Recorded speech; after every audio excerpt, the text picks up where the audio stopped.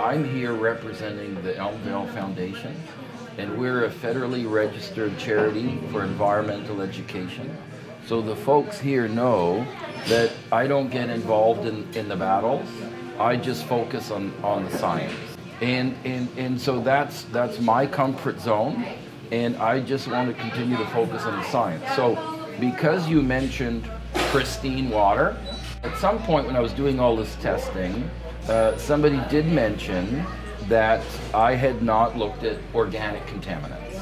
And this is an agricultural region, and there were concerns and so on and so on. So a colleague of mine in Switzerland, Jean-Daniel Berset, he's a specialist for organic contaminants in groundwater, sent me the baked, degreased brown glass bottles, and I did all the sampling. I sent him all the waters back to Switzerland, and I called him up. I said, well, what did you find? And he went through the entire list: petroleum hydrocarbons and herbicides and insecticides, everything. And he said, Bill, I've never seen a water like this before. Not only can I not measure anything, I can't detect anything. I know this is your first visit to Elmvale, okay? But maybe somebody could volunteer to take you when we're done supper, before the presentation. It's literally 1 kilometer up the road, just so that you could see the artesian flow.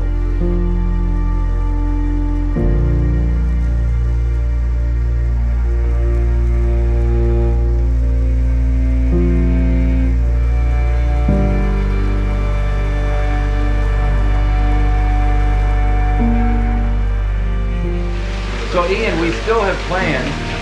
We're going to make an educational display in here, just to show the geological cross-section and explain a little bit. Like, people are here for 30 seconds. So a 30-second illustration of a groundwater flow system. Absolutely. And a little bit about the history of the area.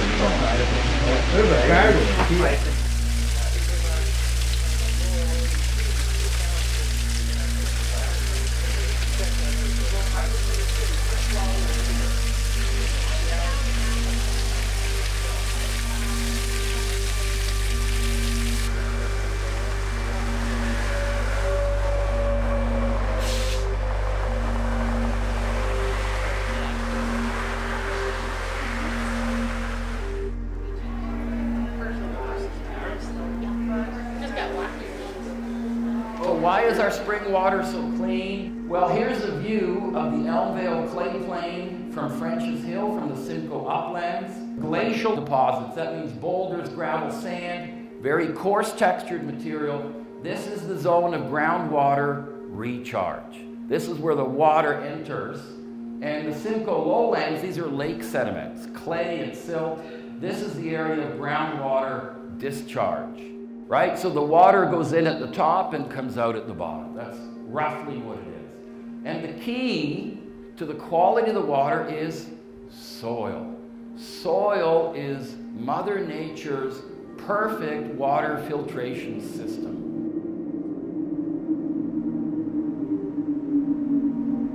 So this is the artesian flow on our farm property. And I still remember the day that Mr. McLean took us over to that flow, and he opened the valve, and there was a little cup there, and he was drinking the water coming out of the ground. And for a kid from Toronto, drinking the water from out of the ground, like, what is that? So this water has fascinated me for many, many years.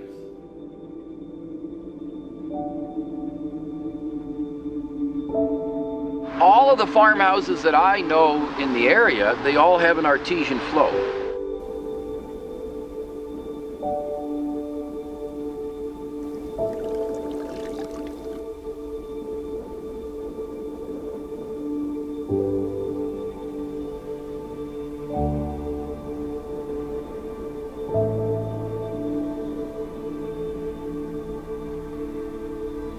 So this pristine water is disappearing. You mean off the face of the earth? The glacial age pristine water here is leaving us. In that sense, then it's special water. So what should we be doing with that water? We don't know. Saving it? And well, maybe. Putting it in big tanks or something? Maybe. That could be.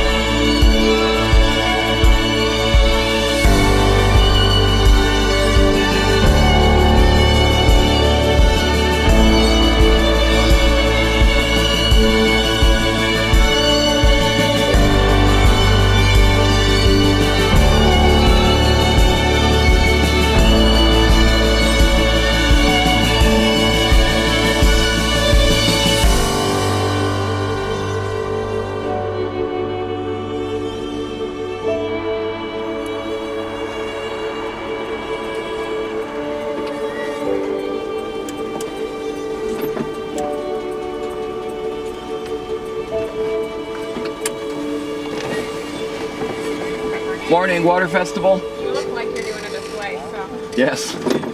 Let's stand this way. This way? So I've got a bit of a slalom course here, it looks like.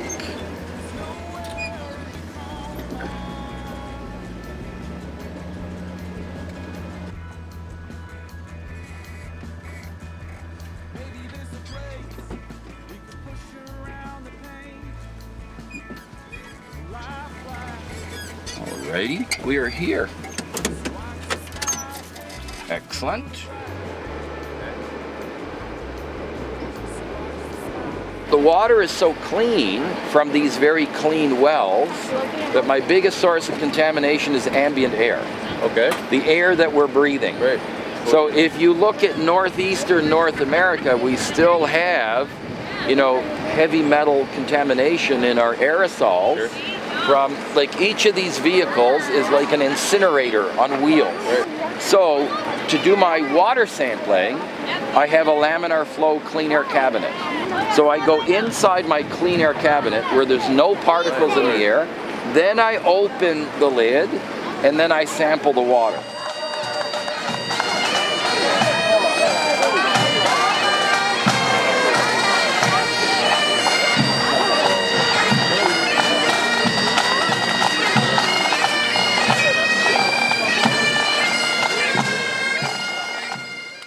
This pristine water that Bill's talking about is very rare. There's hardly any of it in Canada, and certainly almost none of it in Ontario. So you should be passing at the township or county level, you should be passing groundwater protection bylaws. And I don't think it's ever been done in Ontario, but there's a mechanism to do that. And you should pass it in your township councils and whatnot, and run it up the flagpole and then see how badly you get beaten. Otherwise, you have absolutely no power.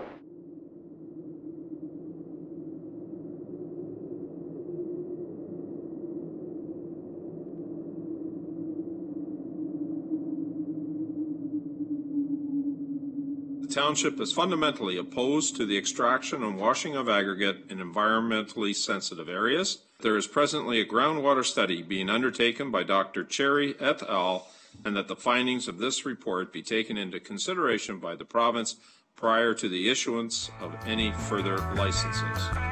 They keep coming around, lying the papers down, headline art with their minds